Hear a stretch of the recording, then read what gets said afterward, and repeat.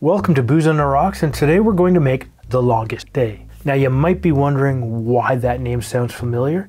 Well, it was the name of a movie from 1962, which is a World War II movie starring none other than John Wayne himself. However, this cocktail has absolutely nothing to do with that. But it was created by Kathryn Shasek while she was at Attaby. Now this is an interesting low ABV cocktail that's supposed to be frothy and citrusy and slightly bitter. Now I haven't made this before, so I hope it turns out right. But it is a shaken cocktail, so grab yourself your shaking glass. And we're going to start with some orange slices. Now I don't have any oranges, but I have some mandarins. The recipe itself calls for 2 orange slices.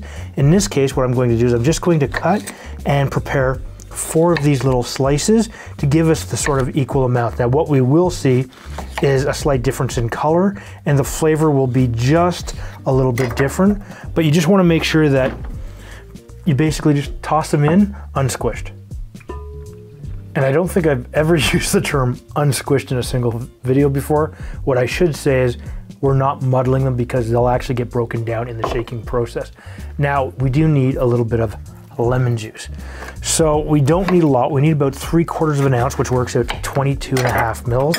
So you just want to squeeze it out, measure it, and pour it directly into the glass. Your next ingredient is 1/2 ounce or 15 mils of a 1-to-1 simple syrup. And this is just 1 part water, 1 part sugar, and you just sort of cook it or let it simmer until it goes completely clear and then refrigerate it for later use. And as I said, 1/2 ounce. Our next ingredient is going to be a red Italian bitter. And for this, we're using a little bit of Campari. It's 25% ABV, and it's going to give you some really interesting notes as well as really offset the sweetness that we have in here. And we need a total of 3/4 of an ounce or 22.5 mils. Our next ingredient is going to be gin. And for this, we're using Beefeater London Dry Style Gin. You can adjust your cocktail by the type of gin you use. If you want something a little bit more floral or something a little bit more juniper heavy, totally up to you.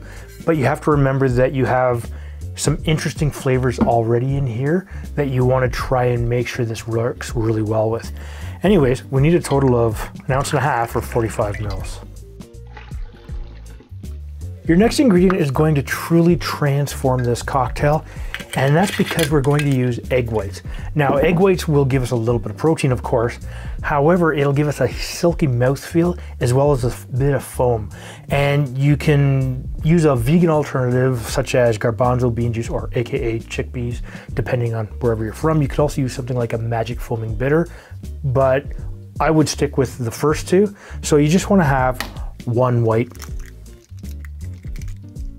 Make sure you save your egg yolk for something else later. Never waste anything if you can possibly help it. And what we're going to do next now is we're going to add a couple of ice cubes.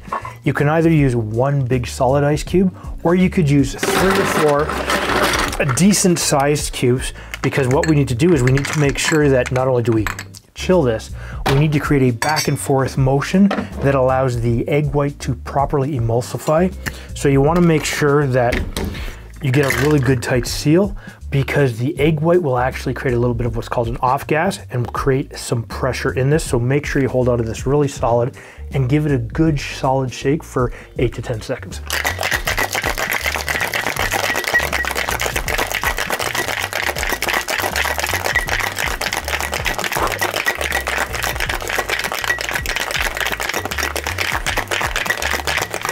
Oh yeah.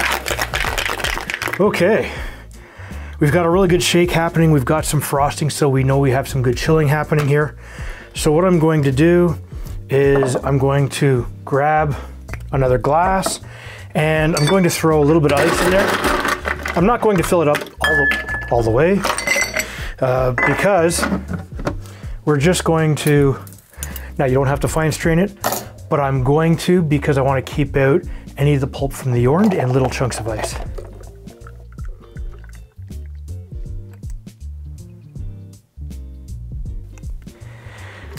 The color on this looks really, really nice so far. However, we're going to top this up with some soda water. Now I've just used a soda stream. You could use a little bit of Canada Dry if you want, or just basically a seltzer. And you just want to top this up to give it a foamy head.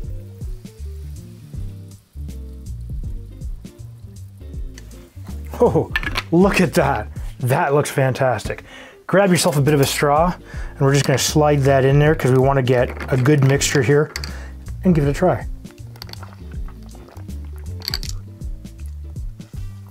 Ooh, that's interesting. You can taste the gin, you can taste the Campari. It's there, it's proud, but it's not overpowering. You definitely get the orange. You don't notice the lemon in this. It's actually really, really good. If you like interesting cocktails like this, take a look after the recipe card right over here.